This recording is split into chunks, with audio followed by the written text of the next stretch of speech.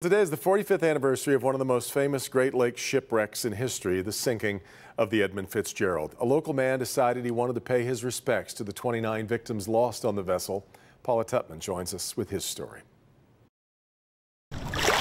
On an unseasonably warm day on Belle Isle, Tom Labuda prepares to go sailing. This is my Edmund Fitzgerald that I made. Why did I make it? God only knows. This is where I climb in at. This is where I get in and steer. Everywhere he takes his ship, she's ready.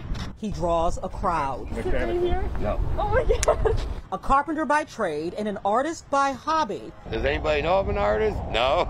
Does anybody buy my stuff? No. He was just looking for something to do, and he decided to make a replica. Putting lights on it, to the horns, to the motor. Of the S.S Edmund Fitzgerald, the Great Lakes freighter that sank in Lake Superior in a storm exactly 45 years ago today. All 29 souls were lost. The wonder of the Great Lakes is all of them can feel as vast as an ocean, and Lake Superior is the largest. This was no Lego project. With a great deal of love of wood and craft and history, he painstakingly and quite accidentally built a memorial to a vessel and its crew. All 29 people, it says in memory of 1975. And then set it adrift on a smaller but far more manageable lake. I don't watch TV. I never owned a computer in my life. Just something to do.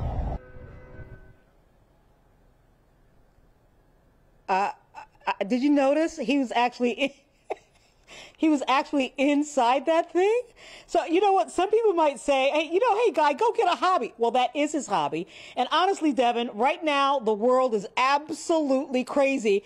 I kind of think this guy is a little more sane right now. He looks pretty sane in doing this. What do you think? I totally agree with you. Everybody's been looking for the escape that he has had all along for himself, yeah. And hearing the strains of Gordon Lightfoot in the background, too. What the poetry that gave us all of this day 45 years ago. Does anyone know where the love of God goes when the waves turn the minutes to hours? Really something. All right, Paula, thanks for that. That was great. Still to